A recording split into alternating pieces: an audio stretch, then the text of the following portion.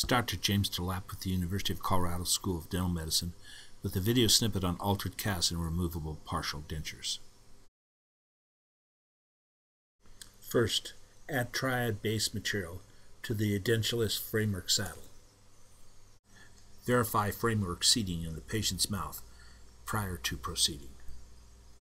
Outline the extensions of the triad base saddle on the master cast in pencil. The red marker outlines the area of the cast to be cut out for the altered saddle.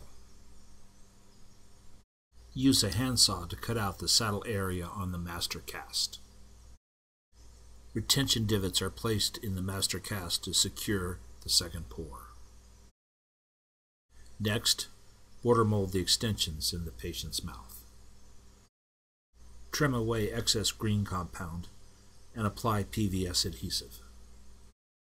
Again, verify seating of the framework after border molding.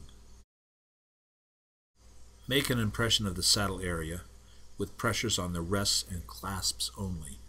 Do not touch the saddle. Remove any excess material to ensure a good fit on the sectioned master cast. Place the impression on the sectioned altered cast and verify that all rests seat completely before proceeding.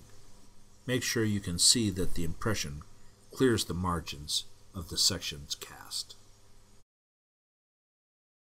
Using sticky wax, affix a framework to the master cast to prevent movement.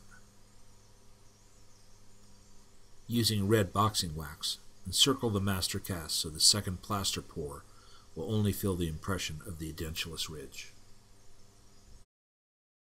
Seal all areas from underneath to make a watertight seal.